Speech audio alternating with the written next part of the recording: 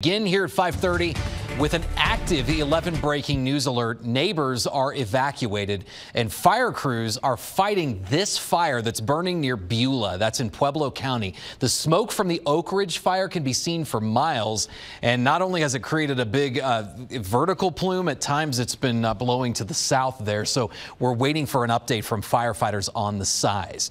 Let's get to 11 News reporter Michelle Wells, who is not far from the area where crews are battling this. Officials tell you, Michelle, that this fire was caused by a lightning strike.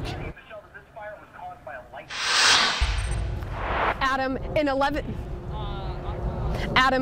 News at 4, the fire had burned 170 acres. It has now jumped to 213 acres and is growing. You can see the large billowing smoke cloud behind me here.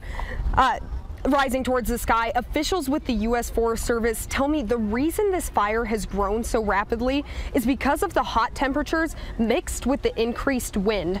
Right now, they are just using aerial resources to fight this fire and ensure the safety of their crews. Currently, the only community forced to evacuate is Middle Creek Canyon. An evacuation center has been set up at the Pueblo County Parks and Recreation Building in the Salt Creek neighborhood. However, there are several communities under pre-evacuation orders, including people who live on Vine Mesa, Cascade Avenue, Pine Avenue, and Beulah Highlands Road. You need to be ready to evacuate if needed.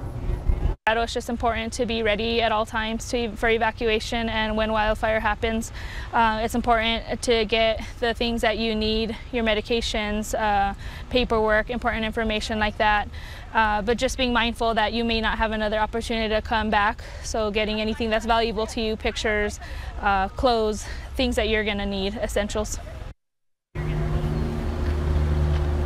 And just to reiterate, the fire has burned 213 acres, but no structures have been burned as of now. We'll be sure to update you when we learn more about the fire. Back to you, Adam. Yeah, that's something we'll touch base with fire officials here this evening and have the latest on 11 News at 10 tonight and at KKTV.com.